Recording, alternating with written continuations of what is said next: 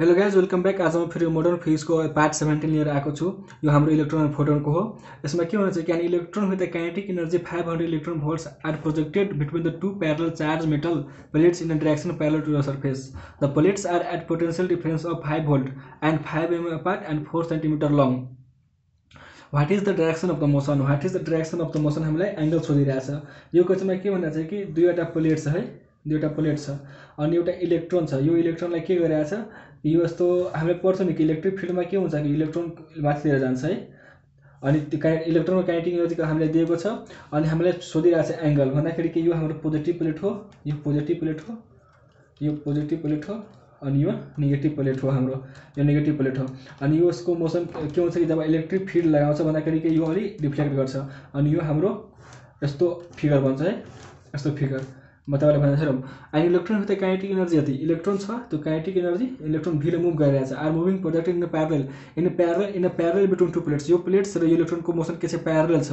Difference हैन, the plates are at the potential of 5 volt। यहाँ के छ 5 volt को पोटेन्शियल लगाएको छ एन्ड 5.0 mm अपार्ट भन्दाखेरि कि यो प्लेटको डिस्टेन्स कति दिएको छ पुरा यहाँ डी इक्वल्स टु कति दिएको छ, सेपरेसन कति दिएको छ 5 mm दिएको छ एन्ड 4 cm लङ। यो कति छ लेन्थ भन्दाखेरि कति छ 4 cm। हाम्रो क्वेशनले यति कुरा दिएको छ।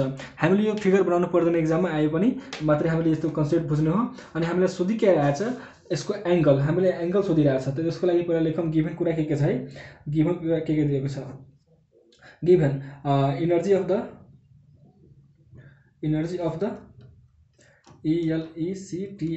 इलेक्ट्रोन। यो के छ हाम्रो काइनेटिक एनर्जी कति छ 500 इलेक्ट्रोन भोल्ट छ दिएको। अनि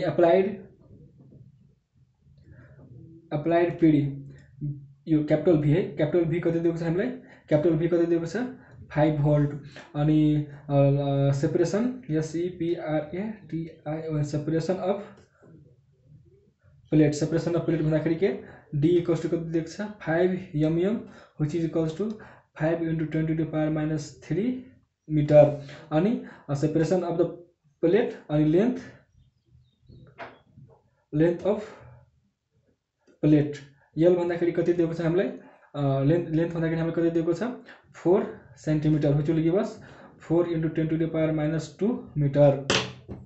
अनि व्हाट इज द यहाँ एंगल अफ द मोसन मैले ठिठा मान्ने भन्दाखेरि के यो व्हाट सोधिरहेछ, यति कुरा हामीलाई सोधिरहेछ। हामीले मेन कुरा के हाइलाइट गर्नु पर्यो, एंगल अफ द मोसन हामीलाई हाइलाइट गर्नु पर्यो भन्दाखेरि के हामीलाई यो कुरा सोधिरहेछ। यति भन्दै अब हामीले यो क्वेशन सोल्भ गर्नु पर्यो। त्यसभन्दा पहिले म यो मेन कुरा म हाइलाइट गरिदिरहेको छु है। यो कुरा हामीलाई सोधिरहेछ। अब हामीलाई थाहा छ कि motion of the electron in the electric फिल्डको formula के हुन्छ, tan थीटा को फर्मुला के हुन्छ म तपाईलाई यहाँ लेखिदिरहेको छु अनि म एक्सप्लेन गरिदिन्छु है। tan थीटा को चाहिँ के हुन्छ EV/L/m भेलोसिटी अनि d स्क्वायर mdv² हुन्छ, mdv²। यति हाम्रो फर्मुला हुन्छ। जस्तै यो d यता हुँदैन, यो mdv² यता हुन्छ। अनि यो कसरी हुन्छ हेर्नुस्, अब यो इलेक्ट्रोन यता गइरहेछ भन्दाखेरि यसको के हरिजन्टल कम्पोनेन्ट के भयो, हामीलाई हरिजन्टल कम्पोनेन्ट भेलोसिटी v लगाइरहेछ। तर हामीलाई vy भन्दाखेरि के हुन्छ, यो त हाम्रो मेन फर्मुला मैले डाइरेक्टली भनेको हो। अनि vy इक्वल्स टु हामीले कसरी गर्नु पर्यो, u + at लगायो भन्दाखेरि हामीले भर्टिकल कम्पोनेन्ट आउँछ। तर एक्सप्रेसन निकाल्नको लागि के गर्नु पर्यो, हामीलाई यो इक्वेसन 1 मान्थ्यौ है।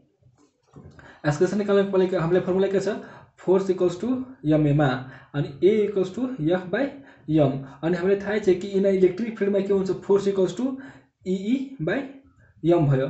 अनि t अब हेरौँ यो डिस्टेन्स इलेक्ट्रोन यहाँदेखि लिएर यहाँसम्म भन्दाखेरि यो इलेक्ट्रोन यो प्लेटको लेन्थको डिस्टेन्स कभर गर्छ इन टाइम t। यो डिस्टेन्स कभर गर्छ in time t with velocity v।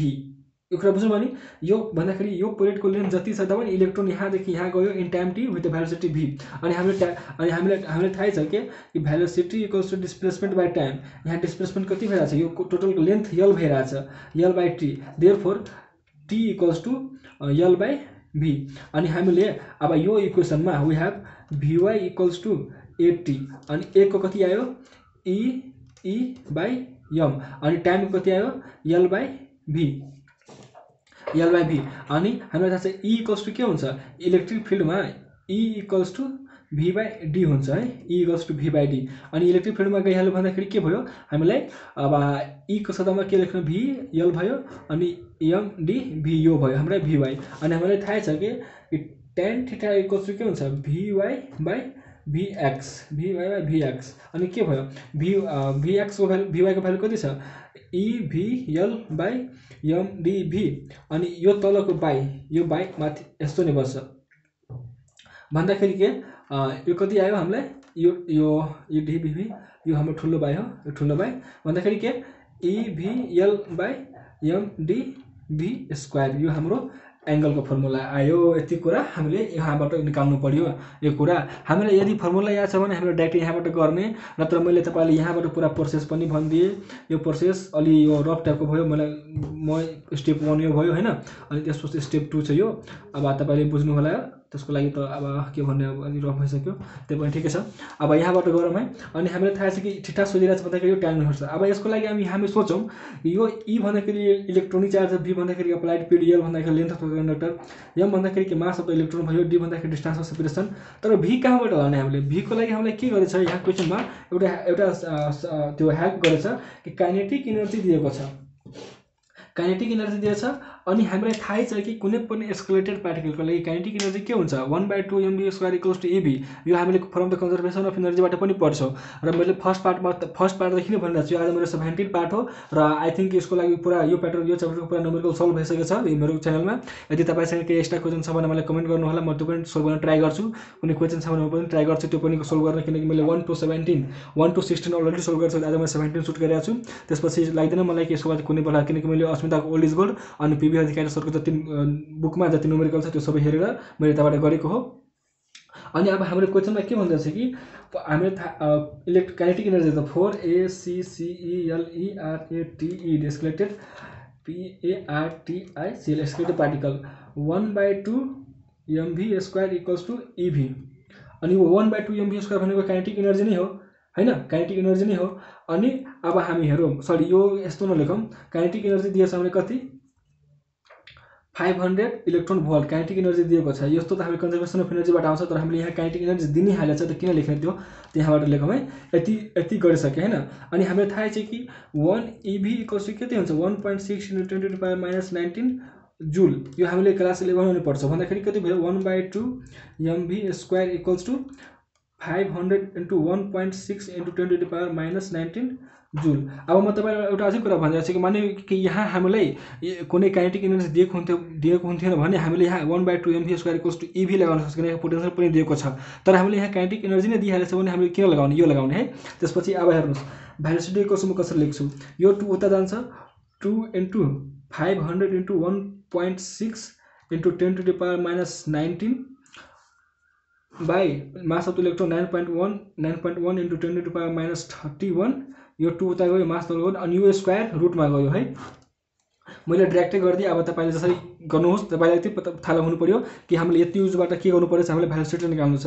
अनि हामीले यहाँबाट क्याल्कुलेटर हान्दियौ कति आउँछ 2 × 500 × 1.6 × 10⁻19 by 9.1 × 10⁻31 अनि हामीलाई कति आयो भेलोसिटी = 1325,9870.88 मिटर पर सेकेन्ड। हामीले यो इक्वेसन यसलाई मानौं कि मैले इक्वेसन 1 मानिदिए भन्दाखेरि यो हाम्रो 2 भयो।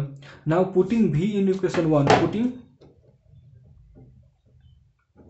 v in EQUATION equation 1। Now putting v in equation 1 भन्दाखेरि के हुन्छ tan थीटा = e को भ्यालु कति, e को भ्यालु लेख्दै जाउँ है 1.6 × 10⁻19 इन्टु अप्लाइड पीडी कति छ 5 इन्टु लेन्थ कति छ हामीलाई length 4 × 10⁻2 by mass of electron कति छ 9.1 × 10⁻31 into distance of separation 5 × 10⁻3 into अब यहाँ भेलोसिटी 13259,870.88 अफ होल स्क्वायर गर्नु पर्यो।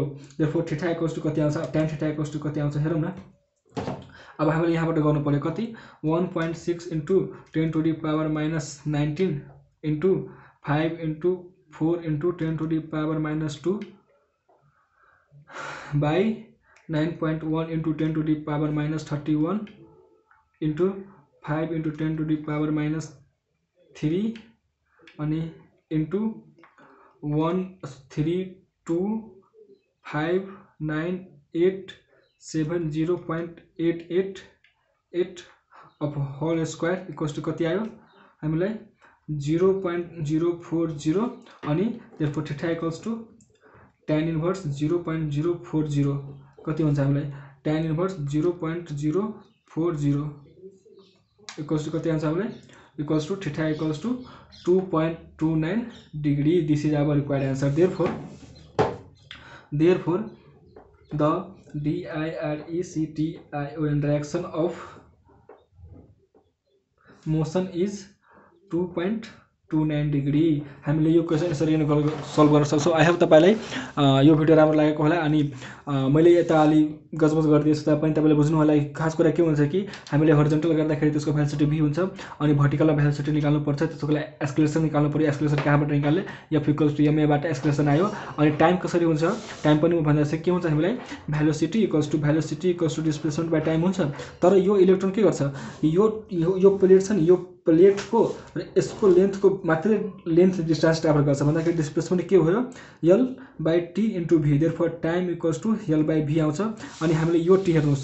अब यो इक्वेसनमा a को a त हामीले यहाँ माथिबाट ल्यायो अनि t भन्दाखेरि L/v अनि यति हाल्छौं अनि इक्वेसन यो अनि हामीलाई थाहा छ कि tan θ = भर्टिकल कम्पोनेन्ट वा हरिजन्टल कम्पोनेन्ट हुन्छ अनि भर्टिकल कम्पोनेन्ट हामीलाई यति आएको छ अनि हरिजन्टल कम्पोनेन्ट हामीलाई कति छ v हुँदै गर्छ.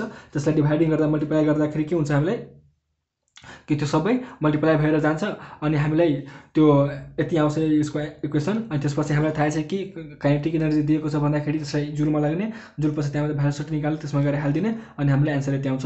आई होप तपाईलाई भिडियो राम्रो लागेको होला. हामीलाई एउटा लाइक अनि कमेन्ट गरेर जानु होला अनि म यो च्याप्टरको पुरा न्युमेरिकल सल्भ गरिसकेको छु. तपाईलाई मेरो 70 नट न्युमेरिकल सल्भ गरेको छु. तपाईले पुरा च्यानलमा हेर्न सक्नुहुन्छ अनि मैले अस्मिता कोल्डकोड पनि सल्भ गरिसकेको छु पुरा. अनि अर्को दिन म अर्को टपिकसँग आउने नै छु तपाईहरुको लागि. Bye bye. अनि यति भन्दै एउटा लाइक अनि कमेन्ट नबिर्सनु होला है. यति भन्दै बाइ बाइ.